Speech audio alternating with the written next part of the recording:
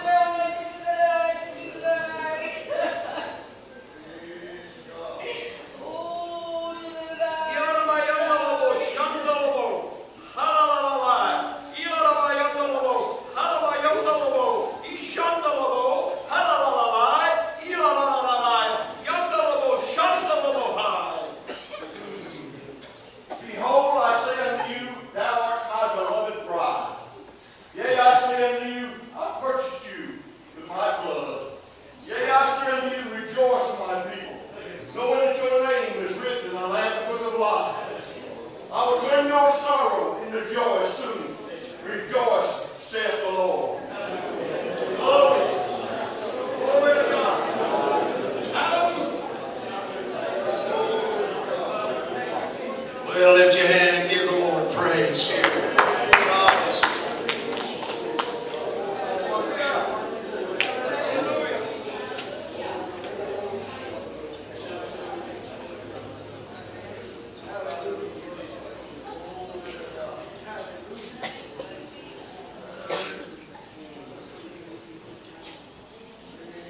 I look back, I sung on the service. They came in, it would look like, boy, they've lost a service, you know.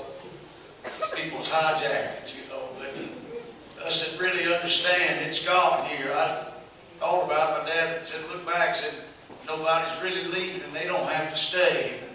It's just that lingering effect, and you feel that God is here. We're in a holy place. You're standing on holy ground. And God's doing His office work here tonight.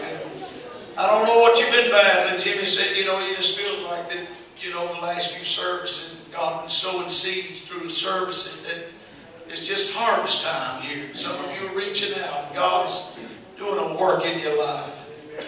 And I feel like I've been blessed. Marcia, thank you so much for allowing God to use you here tonight. And of course, all the nights and what a wonderful talent God has given us. Lynn is going to be speaking. Lynn, come here. Those that don't know Lynn, I'd get you to raise your hand, but they still wouldn't see you over there. She's like my wife. She's a little on the petite side, but she's going to be speaking Mother's Day for us. She's an anointed speaker. Wonderful, wonderful speaker. Anointed for God. She's going to be with us. Her Cameron, glad to have her husband. Wonderful man of God. God bless you. Stay as long as you like. Praise the Lord.